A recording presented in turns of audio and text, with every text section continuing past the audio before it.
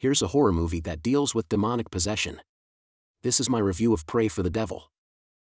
The movie is about Anne, a Catholic nun who works as a nurse at a training facility that teaches priests how to perform exorcisms.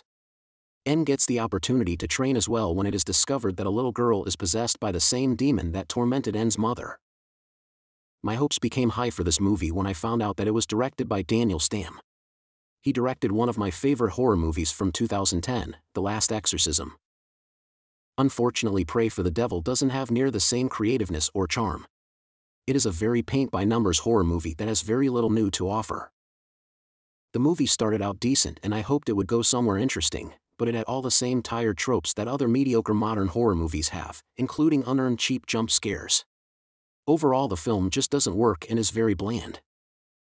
I'm giving Pray for the Devil 2 out of 5 stars with a thumbs down.